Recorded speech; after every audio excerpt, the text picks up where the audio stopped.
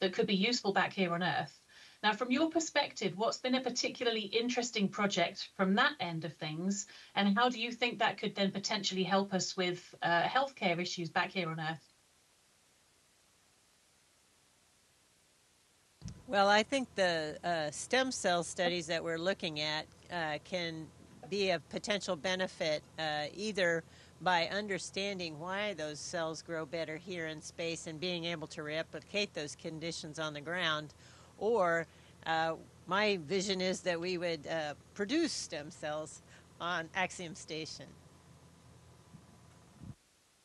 That would be fantastic, and I think could be potentially transformative for lots of different applications for understanding diseases and potentially developing new therapeutics here on the Earth. So, Peggy, I know you've also been doing some technology demonstrations this week, particularly for Axiom ourselves, so we can learn how we can do things in space in future. So, what kinds of technology demonstrations have you been doing on that front?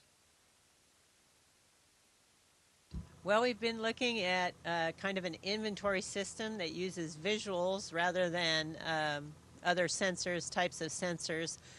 We've also looked at comm demonstrations to try and improve our access to communications on board using basically a Teams-like version of a connection and some other using our tablets and sending down our information directly to the ground to try and see if we can speed up the process of getting pictures and photos out. There are just so many that we need a quick process.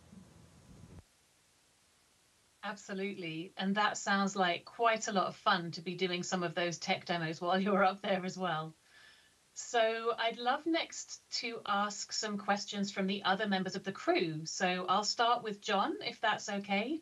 So John, I know you've been our STEAM hero this week. So science, technology, engineering, art, and mathematics, and doing lots of activities on orbit and clearly having a blast this week. So can you tell us about how some of those activities are helping teachers down here on Earth maybe develop new kinds of lesson plans or curricula that could help students understand a bit more about space? Sure. And, greetings, Dr. Lowe. It's a pleasure to be here. Actually, this week has really opened my eyes to the benefits of how talking to young people and getting them to step forward and express the vision of themselves. It has been astounding to me, and my hope is that teachers and other educators and even parents see this also, that every student has some story in them that they quietly believe in themselves, and we should encourage that to come forward. So, that whether it's talking to the students like I have this week, or the art contests that we produced here on orbit with 26 countries involved, over 900 students, there's clearly a lot of energy out there for space that is exciting for children, and I hope the educators and parents see that. That's fantastic. And thank you so much for all of that work to inspire new generations of scientists and engineers. So you've been doing some different kinds of recordings on different physical phenomena, I think, this week as well. Which have been the ones that you've particularly had the most fun with as you've been making those videos? Well, we've done a range of those. We call it Living in Space, and the effort there was to produce a short set of curriculum supplements to be used in classrooms that teachers could then, create a conversation with. But the concept of living in space was to allow a young person to contrast how they live on Earth to what living in space would be like. So whether it's how you keep your sock drawer in order to how you go to the bathroom or feed yourself, and also some physics experiments so they can see the physical representations that microgravity have that are both mystifying and very fun, actually, as an astronaut, that they can enjoy and look forward to. So for me, it's hearing the little screams and yells in the background when we have some of these events, and I look forward to sharing the recordings with them when we come back. That sounds like so much fun. I can't wait to see some of those videos. So you're quite an adventurer here on Earth and now in space as well. So have you learned about some of the experiments that are happening on Ax-2 that can help us understand how humans adapt to spaceflight? And also, do you think all of the adventurous things you did on Earth in advance have actually helped prepare you for space?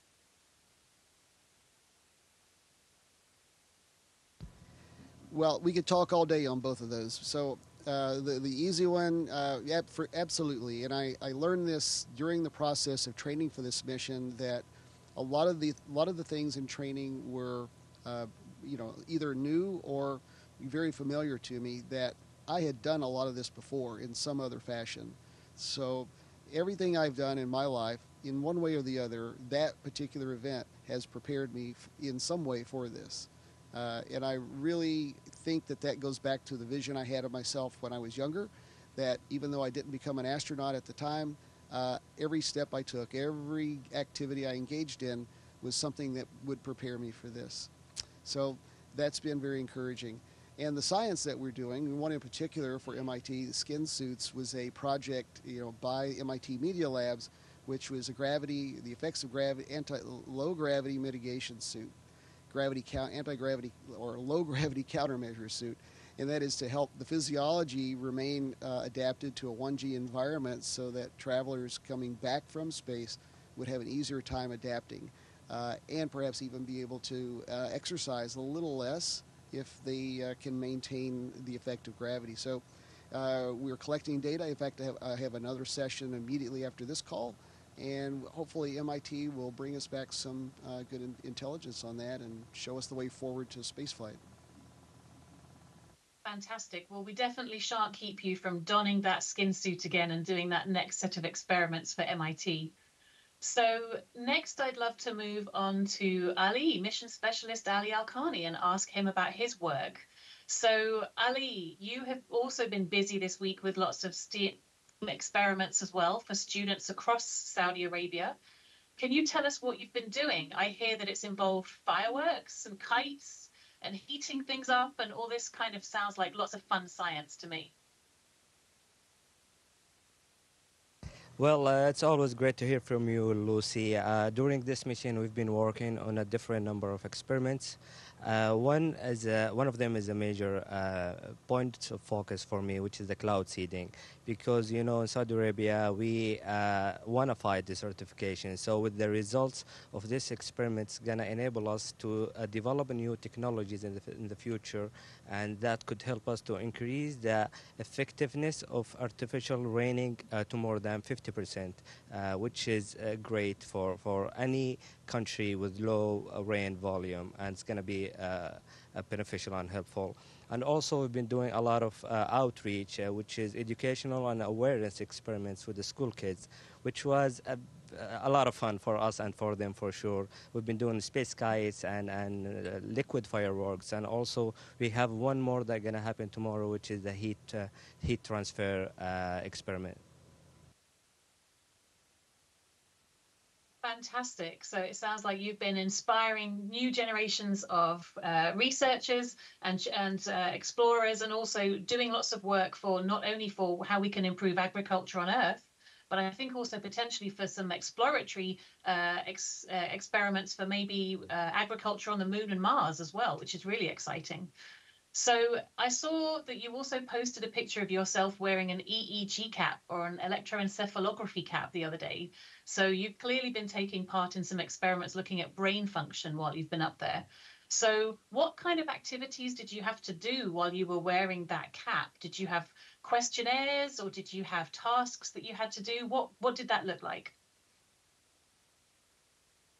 Well, I slept. No, I'm I'm joking. So there are a lot of things to look at and do as well, as basic as finger tappings and reading scripts on the screen, or just focusing on a visual demonstration illusions that gonna be displayed, and just keep looking at them as the cap reads your brain, basically.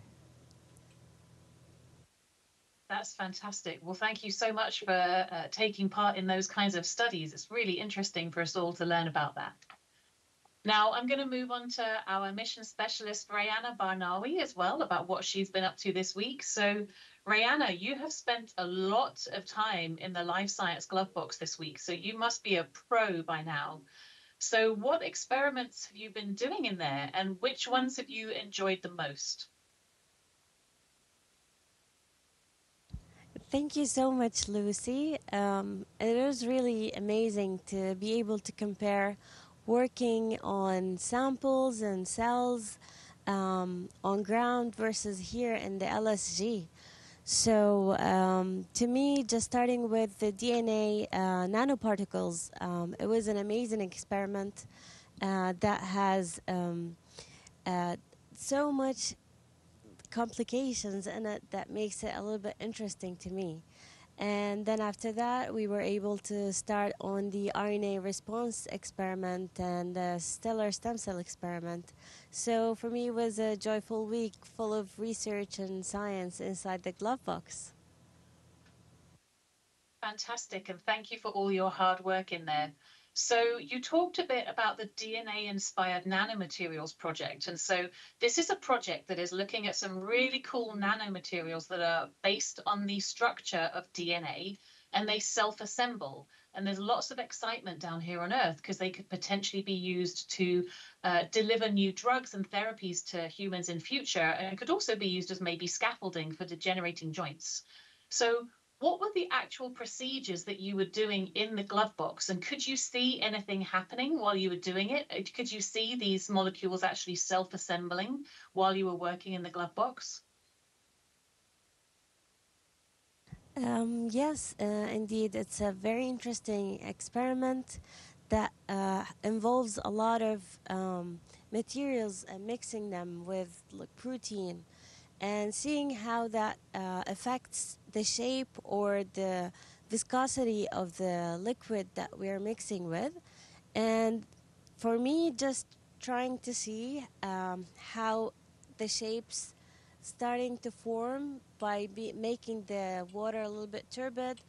It is very fascinating and interesting, and I was hoping I could see something like by microscopic way or some sort of formation that would enlighten us a little bit more. But it was very interesting and very exciting. Fantastic. And so you're obviously trained as a researcher yourself, and you've worked on stem cells here on Earth. So I know you've been doing lots of work for the Stellar Stem Cells project this week. So what have you been doing in the glove box with these stem cells? Have you been feeding them? Have you been growing them? Have you been looking at how they respond? What's been going on with that project? Well, that project is very interesting because me and Peggy keep fighting over who's gonna do the experiment first. Well, for us, it's been very interesting because we were able to grow the cells and make them adhere to the plastic, and then being able to visualize how they look like in the microscope and the Kermit. It has been really interesting to see how they develop and changing media and doing some transfictions on it, and seeing the effect was really amazing. Fantastic. And final question for you, Ray, is what kinds of techniques or methods have you learned about in space that you want to come back and try here on Earth with the next set of your research studies? Well, first of all, I'm very thankful and grateful for all the scientists and researchers who believed in us and sent their research with us so that we can help them do the research here on board station in this micro gravity environment. I would say that this sort of environment helps us understand how the cells behave and how the media behaves. And then once we are back, we would help work with the experiment developers on Earth to develop the methods and the protocols in a way that makes it a little bit more efficient and get to better results, of course. Fabulous. I have a funny story to add. Ray was working in the MS or in the LSG, the glove box. She had her hands in there. She was doing something very complicated, trying to put these plates that have open wells on them. They don't, and so she has a lid on them. She's trying to slide them in, and I'm like, just turn it over. And she's like, no, it gives me a heart attack. I'm like, it won't come out. It's zero gravity. They're already sideways, but my friend That's fantastic. Yes, I can imagine that working in a zero-G glove box can be quite disconcerting at times. So we're almost at the end of our time. So I wanted to thank all of you for all of your hard work that you've been taking part in this week. Lots of really interesting and fun science and technology demonstrations over the past week. So everyone here on the ground is so incredibly grateful for all of your dedication and hard work from the whole crew and everyone who's been helping. So a huge thank you from us. We also can't wait to welcome you home and see how all the results from all these cool science projects are going to be moving the needle forward in terms of how we understand ourselves, our planet, our life, our biology, and our place in the world. So thank you again to all of you on station for all your hard work this week. Well, and we want to thank the investigators so much too, because it's their ideas that, have made this science come to fruition. Thank you so much, Peggy and the whole crew. Station, this is Bye-bye. Houston ACR. Thank you very much. Thank you. That concludes the event. Thank you to all the participants. For station, we'll now be resuming operational space-to-ground communications.